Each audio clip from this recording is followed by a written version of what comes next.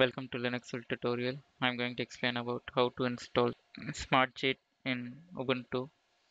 SmartGit is an open source cross-platform graphical client for Git and Mercurial with SVN repository support, which runs on Linux and Mac OS systems. Now we can see the installation. First, you need to add the repository to the system. The command is add apt-repository space ppa colon EUGENESAN slash PPA. Now give enter. Now again press enter to add the repository to the system.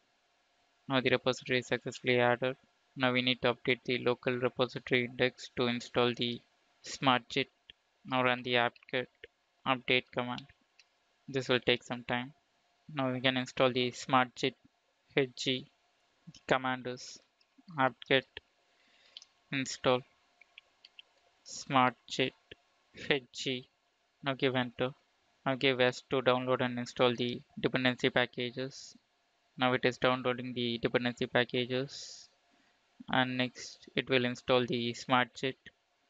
This will take some time.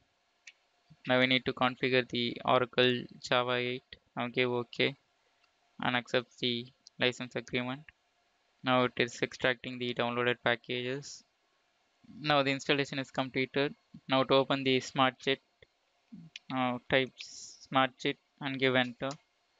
Now you can see the SmartJit application is open. Now accept the license agreement and you can select your version of the SmartJit. I'm going to use the non-commercial use only. Now click next, confirm your license and OK. And you need to enter your username and email. Now click next. Now we need to select your SSH client. I'm going to use the system SSH client. Now click next, and here are the hosting providers. You can select your hosting providers or you can configure the hosting provider later. I'm going to configure it later. Now click next and click finish to complete the setup. Now you can see the SmartJit is open. Now you can add your existing repository or you can create a new repository.